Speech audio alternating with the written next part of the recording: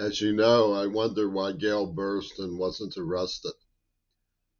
If you wonder who she was, you can read my blog, Story Checks Out, or she's the Netanyahu darling who left behind the written records, the 1C conference records of the AIDS attack for the Talmud Society in Pittsburgh. She's the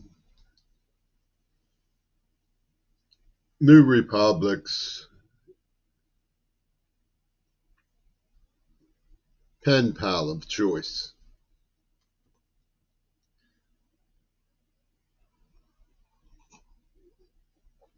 Of course, we can pretend that that never happened, as Rainier Kalik and Owen Jones do. After all, it's a relatively recent idea to be adopted by the NAACP circus. That collusion in anti-devil sex and genocide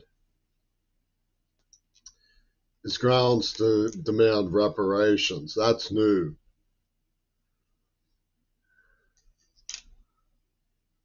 So we can pretend that Gaza wasn't silent, that it wasn't the Beatles, that Russia wasn't silent, that they didn't all collude and implicate themselves, that Gail Burston wasn't an actress working for Prince Charles in the United Nations. We can pretend.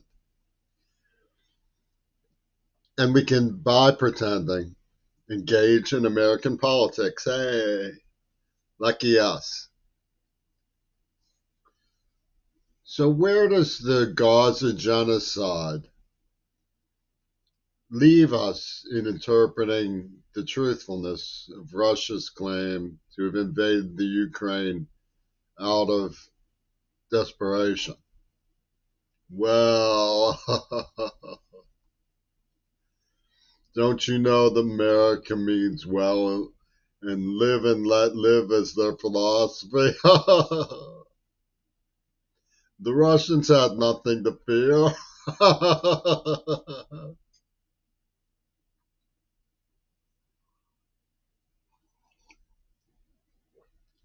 When news reporters come up against the remarkable Vlad Putin, it's like a class I attended at Princeton with Slanger and the Harkness monster.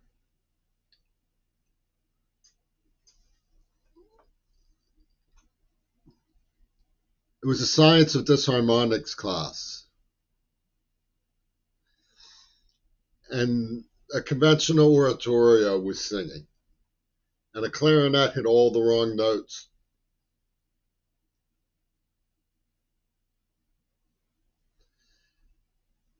The news reporters are like Stravinsky's Science of Disharmonics. They don't ask anything except the wrong questions. And Remarkable Vlad stands there patiently answering them. And they bang on with these idiocies from kindergarten and ask nothing substantial or reasonable. Shed no light. It's really a pain.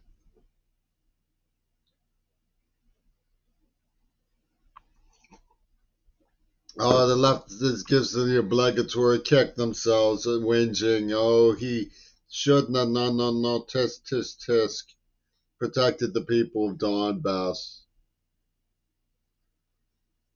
Obviously, putting the nuclear reactor at risk is an outrage.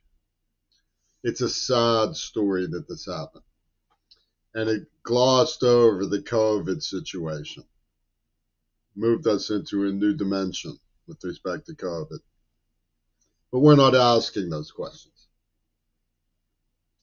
We're asking, was Gaza in store for Russia? They didn't defend themselves.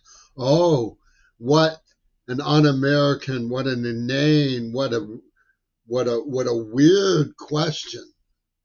We would never, ever do anything like that to the Russians. Never, ever. We have a good neighbor policy. The expansion of NATO was good neighbor policy. What Israel did to Gaza was in self-defense. Those little children might have bitten them. You think Captain Matthew Miller, the Snurf, is going to bite Putin? You must be off your marbles. We wanted to control the authoritarians.